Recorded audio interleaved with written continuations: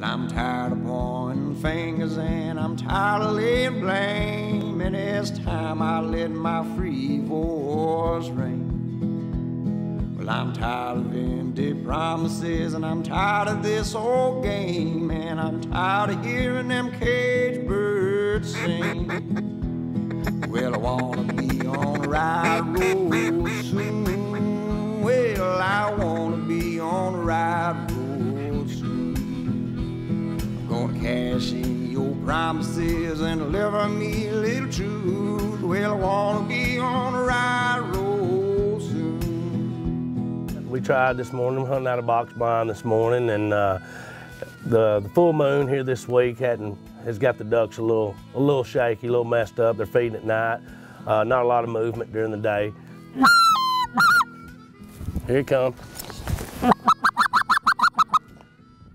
Coming to you, coming right at you.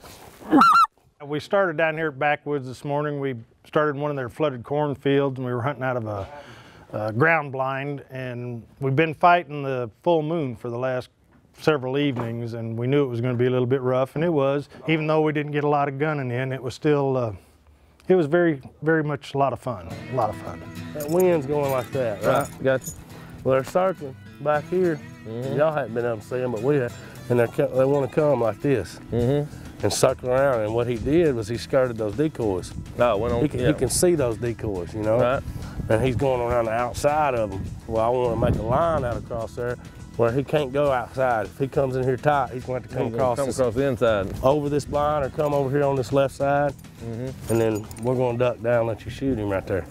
Let him crank back in this wind. Kill him. Kill him till they get out.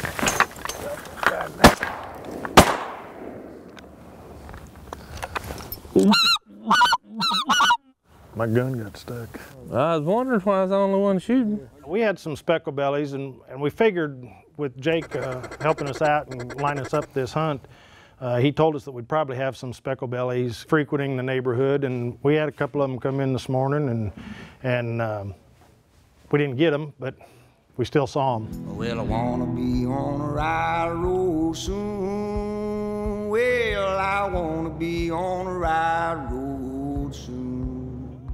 We tried a little different scenario this afternoon with some layout blinds, and it was Tom and Dave's first time in the layout, and so it was different for them. Well, we came down to Backwoods Lodge, out in the country outside of Wabbaseka, and really had a good time. It's the first time I've been down in this part of the country.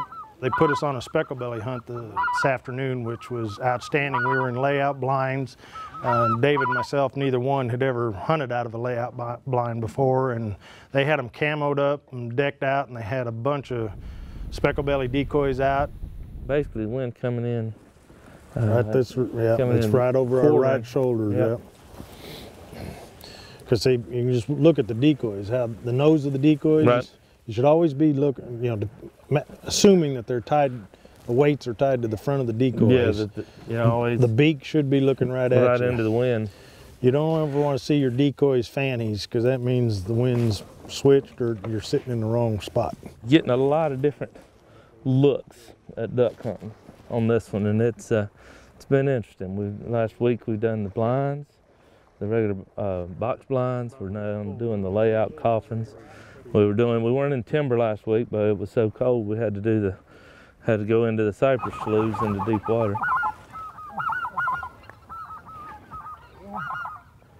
Just let them come. Let them come.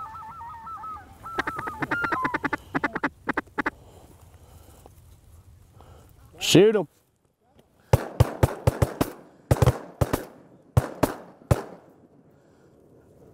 I think you winged one. Eventually, got some birds working, and they came in, got to do some shooting today, killed a few ducks, and it was a good hunt. Locked up hard.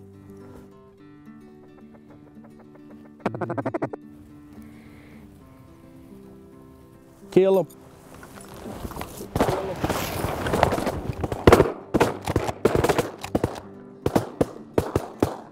Got him. That's what I'm talking about right there, bud.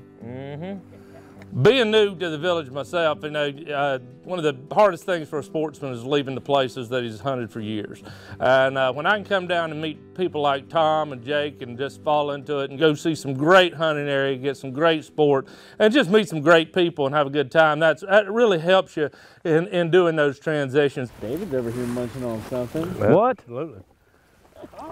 Oh, he's holding out on me. I'm over here talking about these honey buns that I left in the truck. Now that I let me move, eat your cranberry thing. Gosh, man, you're a lifesaver. Yeah, this is the first time I'd hunted with Jake, and he taught me a lot of things. And biggest thing he taught me is I better carry a honey bun at all times, because he left his honey bun in the truck when he was in those layout blinds.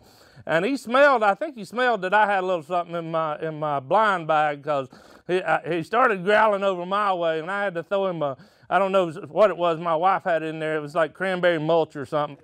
I don't know what it is, but it looks perfect. Oh yeah, oh yeah. It's something my wife stuck in there, it's mulch or something. Mulch. I learned to come prepared when you come down here with these boys.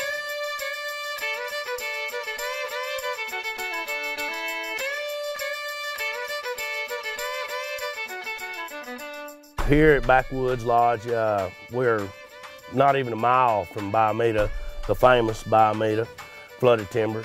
We offer a lodging, just lodging, and you can hunt Wabbaseka, hunt flooded timber, or you can book hunts with us, and we'll take you in the fields and you can hunt Wabbaseka. We wound up killing more ducks than we did geese while we were here, but that was okay because it was a lot of fun, and the guys worked really hard. They worked real hard to get us on some birds. They do everything they can, but you know, we shoot the ducks that are here on the days they're here. You know, as an outdoorsman, you'll understand that when you get here, and that you'll see firsthand they're going to try to put you on the ducks no matter what it takes.